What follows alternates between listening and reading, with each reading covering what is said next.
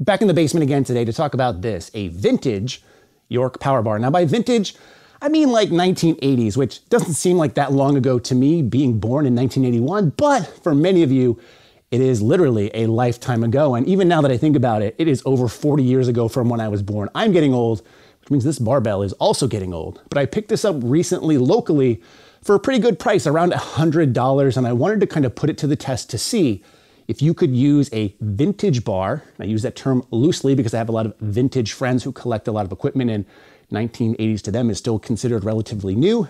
But can you use this for everyday training? A lot of people are looking for a good, affordable power bar, and a lot of people are also looking for secondary barbells. Could this be the one for you? It does have some really nice features about it I want to call out really quick.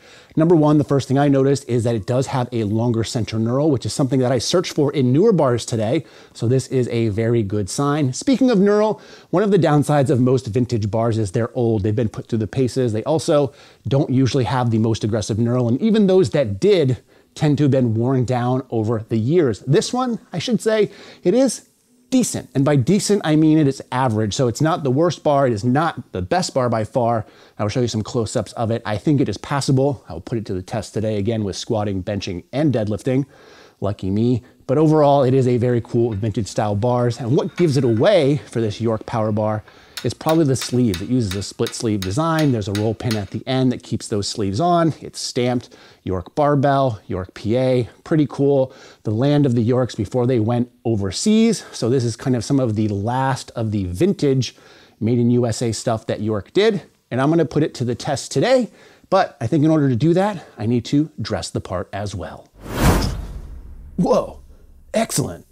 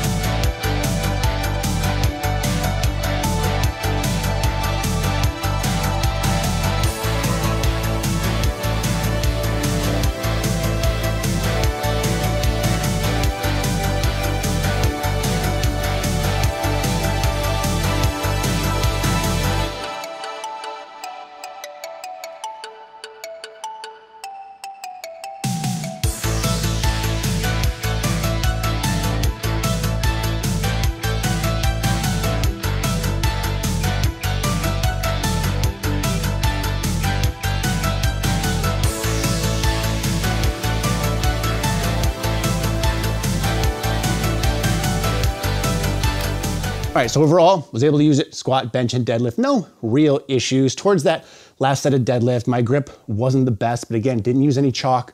The knurling on here is more passive, as I've already stated, but completely doable for multiple sets at 500 pounds. Now, a lot of that's gonna depend on the bar that you get, how good, or in some cases, how bad the knurling is. Obviously, your grip strength as well. But there's nothing preventing you from using chalk or straps in your own home gym. So for the value of this bar, which can be had around $100 to $200 locally, it's fairly good considering that you can bench, squat, and deadlift reasonably heavy with no problems. Now, if I'm going for a 1-rep max attempt, or I really want to focus in on stuff, I'd probably use a different bar because I don't want to have to worry about my grip, have to worry about the slop in the plates or anything like that. But there is a lot of cool nostalgia using a bar that is 30 or 40 years old. And for some of you, maybe your parents used this when they were training.